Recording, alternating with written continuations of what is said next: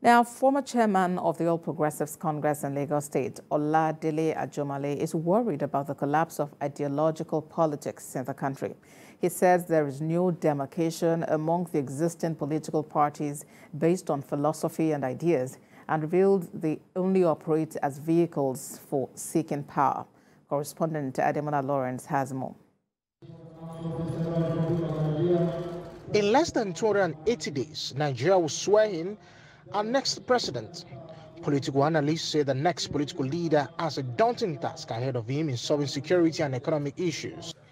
To address this, the governing APC at the State Executive Retreat 2022 disclosed they decided to be different during its formative stage, but its ideology purity has been eroded with the passage of time. The former chairman speaks on the role and responsibility of party executives and reveals party officers have great responsibility in ensuring the consistent electoral victory of the party during elections.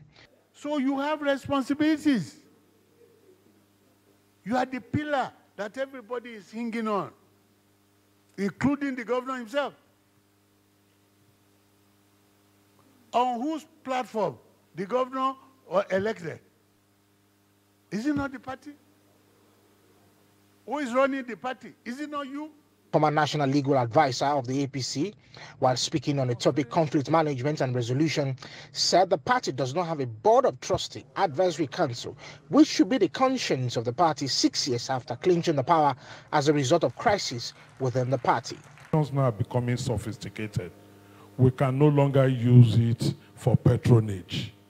If you are not educated, please, you should know you cannot be an agent.